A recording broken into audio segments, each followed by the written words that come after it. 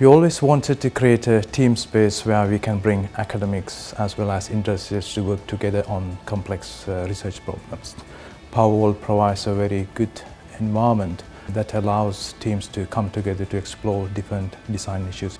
We believe that the Powerwall has managed to strengthen the team collaboration within very complex projects. But the Powerwall, because of the size, because of the capacity to engage multiple people simultaneously, gave a tremendous boost in terms of the research that we were developing. The Powerwall is used by a range of departments within the University of Salford.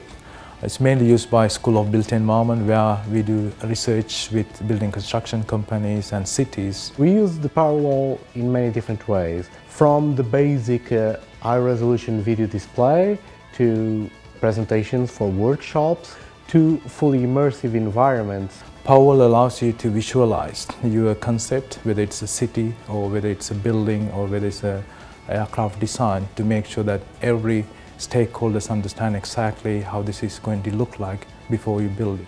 Even at the early stages of design, the system gives you the possibility to explore in a one-to-one relation between the physical world and the virtual environment your design constraints.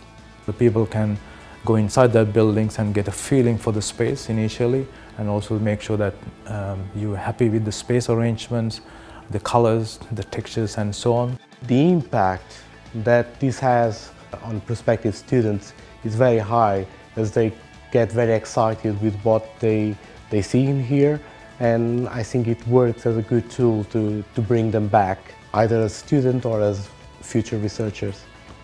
So I think it is an interesting technology to attract very capable researchers to the THINKlab, that give them the confidence that this is a good place to do research and also to work with a range of other disciplines and also industries.